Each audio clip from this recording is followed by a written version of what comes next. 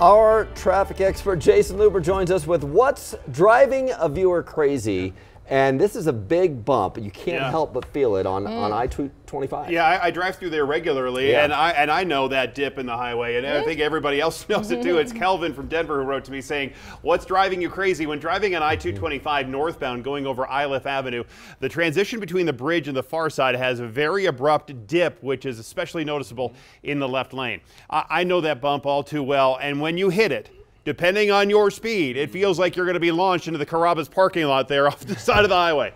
The dip was created when the bridge was constructed. The bridge is built on a set of pilings that are set deep in the ground. Now, the roadway that approaches the bridge isn't laid down in such a sturdy base, so there is a tendency for the soil right there next to the bridge structure to settle. That is the settling that causes the dips to form there just before or after the bridge infrastructure. Now, the amount of settling can also be affected by the time of year and the soil temperatures when the structure was constructed. Another compounding factor is that the bridge beams are set with a slight rise and fall. That's that little up and down you go over. That's to dissipate the tension caused by the weight of the material on the bridge and the traffic rolling over it.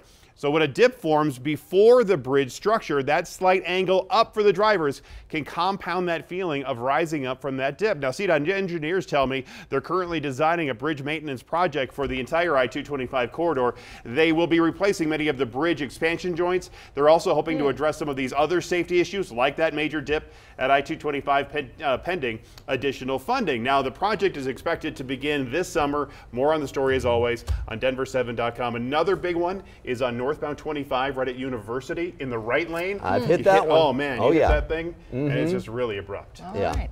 Yeah, speaking of the drive, take a look at I-225 right there at Iliff. And you can actually see that in the left lane, those folks are going to be hitting that dip. And right now it looks okay in there. And I think they've actually caused crashes in the past, especially when there's been bad weather, been a little bit icy. Somebody will hit it and then they'll lose control. But Katie, right now, otherwise, the Aurora Drive looks quiet.